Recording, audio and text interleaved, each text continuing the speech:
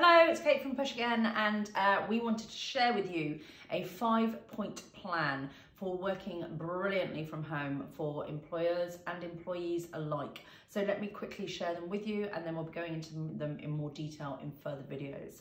First and foremost, to create time boundaries of when you're actually working and crucially when you're not working if you're working from home. Plan ahead and batch your tasks, making sure that you're doing the same things in one go and then moving on to something different. Taking breaks, hugely important. No one can work 8 hours solidly, we simply can't, and you will work much better in a sprinting and braking capacity.